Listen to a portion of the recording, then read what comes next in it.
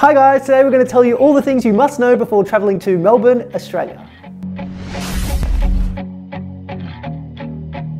First we're going to start off with driving. One big difference here in Melbourne is that cars drive on the left-hand side of the road, unlike most other cities in the world.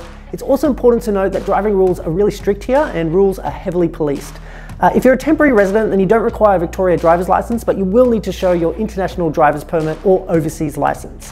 Also, you'll need to be driving a registered and roadworthy car. Google Maps is a good tip and it works really well if you're using it for navigating around Melbourne. Trams in the city are free.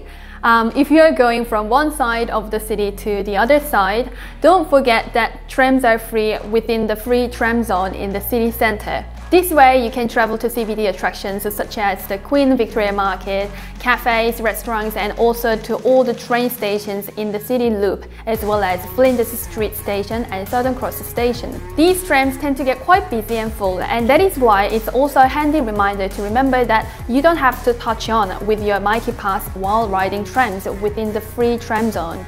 Melbourne is well known for making some of the best coffee in the world. However, there are not many options for quirky types of coffee. Coffee as a whole is not usually drunk so sweet down here.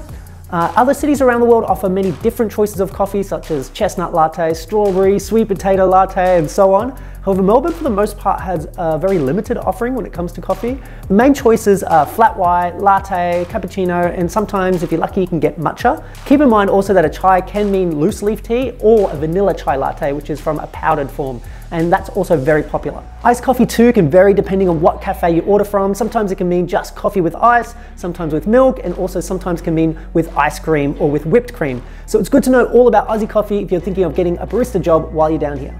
Pubs, bars, and club locations. Make sure when you're going out to not just stick to the usual famous streets. Many of the best night spots and cafes, for that matter, are hidden. So some of the best bars and night spots in general are located down laneways, alleyways. Even some great ones are also hidden within other bars. So if you want to find some great places, then you can click on the link in the description below for a comprehensive guide of Melbourne.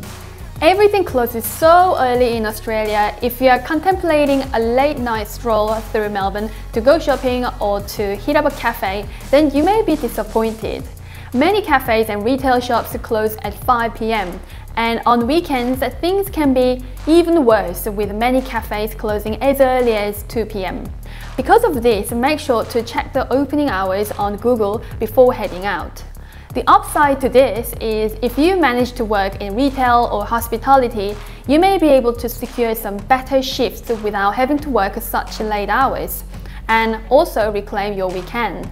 Melbourne weather. Get ready for some crazy weather down here in Melbourne. Weather is so unpredictable here in Melbourne that even the weather apps get it wrong within a day's forecast. So regardless of the season, you will need to be constantly checking the weather forecast, as even in summer you can get a winter's day. That's why it may be a good idea to dress in layers, as the mornings can be quite chilly, even if the forecast is for like a really hot 30-degree day, and the temperature can also drop rapidly at times, with cool changes happening very fast.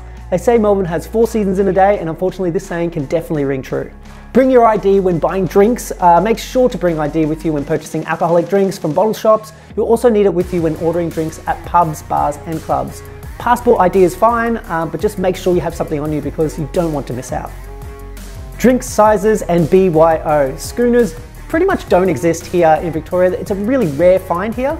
Mostly your choice of size will be a pot or a pint. A pot is 285ml, while a pint is about 570ml. A jug of beer is your biggest size at 1140ml. And if you go out with friends, then jugs of beer are a common choice to share around a table with mates. If you see a BYO sign on a restaurant, then it means you can bring your own wine. Just be aware that sometimes this means that you have to pay a small corkage fee, but it's a great way to save money on drinks while still enjoying eating and drinking at a great restaurant. Bikes and scooters. It's important to know that you can't ride bikes on footpaths in Victoria, unlike other states in Australia. Some roads have dedicated bike lanes, but not all, so you also must wear a helmet when riding a bike or scooter. Scooters are available to buy or hire, but illegal to drive one that is above 200 watts. There are, however, options for electric scooter hire companies Lime and Neuron. Neuron scooters allow you to pay per ride or to buy daily, weekly, or monthly passes. So that way it ends up being a lot cheaper. No tip culture. Australia isn't big on tipping like some other countries, and especially now since the pandemic has meant an almost cashless society, then tipping is rare and unnecessary. A tip jar is usually available, but there is no pressure at all to have to tip if you don't want to.